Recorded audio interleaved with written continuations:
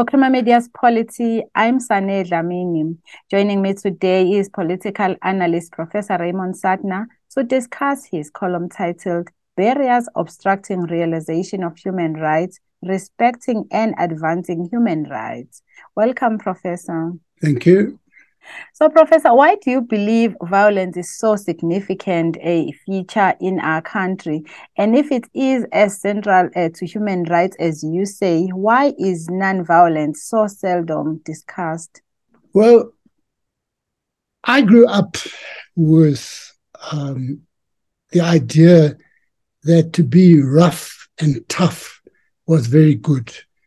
Unfortunately, I was not tough and rough, so that I was not the ideal man.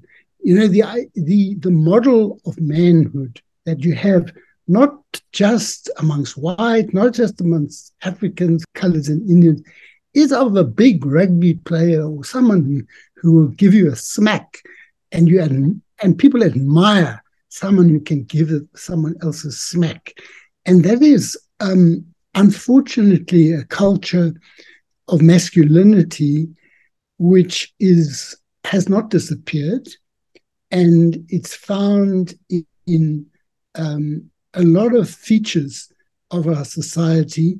The idea of being gentle and kind is something that people don't aspire to. You know, there was a sort of a debate yesterday on Twitter about this Bester and Dr. Nandipa, and people are saying, why is it that they don't go for the nice guys? And most of the people were concluding that the nice guys are not attractive. People want risk-taking, people who are rough and tough, you know, and all of that. Now, whether this is men saying this, and some of them were saying, well, I'd rather stay a nice guy and not get women. But the idea that they had, and it may be we have to ask ourselves, what is attractive to women? Are they encouraging men to be gentle and all of this? See, I did a lot of work on Chief Luthuli, you probably remember. And what was nice about Luthuli is he was a powerful human being, but he was also gentle. You know, there is this picture of him with a little puppy under his chin. And that to me was an example of his gentleness. And Mandela used to be a boxer, but and that also connotes being tough. But in his later life, you see him with babies and things like this soften, so that we have to advance a model of masculinity where you're not a sissy if you're not tough, that you admire people who are gentle and kind and care for others. And we haven't really got that across. Professor, you also refer to the way in which national liberation movements, including the ruling African National Congress, depict themselves as having a potentially negative impact on human rights. Please explain. The word national has been taken to belong to leading liberation movements, ANC or ZANU and ZAPU, ANC and PAC, SWAPO, and so forth. And they were declared to be the sole authentic representatives of the people. And the problem with this becomes, first of all, that long before you have an election, the liberation movement starts to advance the idea that it alone can represent the people. You don't really need elections. The elections merely confirm what you already know. And then, if that's the case, one can also ask oneself, do you really need elections?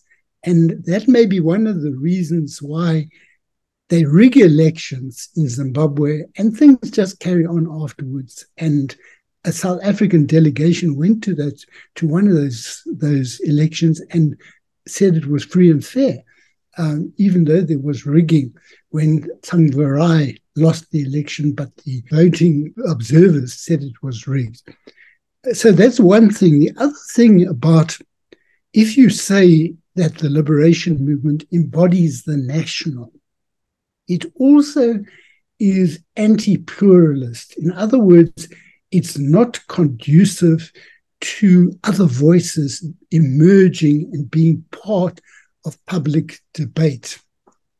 It's also a bit intolerant of identities other than the national. In other words, if someone says, I come from Tsonga stock, people are not very tolerant. Tsonga and Changane, there's a lot of people who are contemptuous of that, or of people, Mfengu people, amongst the isiXhosa speaking people. And I think that also comes from the idea of a general, it's sometimes referred to, if someone says, I'm proud to come from that stock, people say that's ethnic chauvinism or tribalism. But I mean, you are entitled to be proud of your language and culture and all of this. But I mean, I'm not suggesting we must romanticize one's historical culture. One must engage it, because you have practices like Ugutwala that was inherited, where a woman is abducted and more or less raped and forced into a marriage.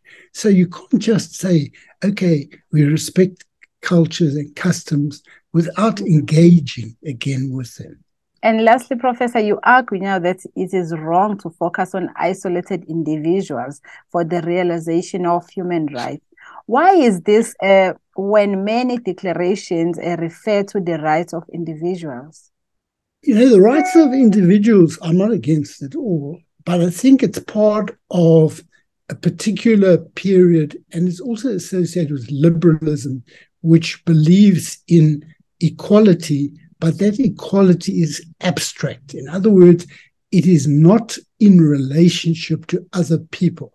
Now, if you are in a relationship that is unequal, it's very hard to realize your freedom.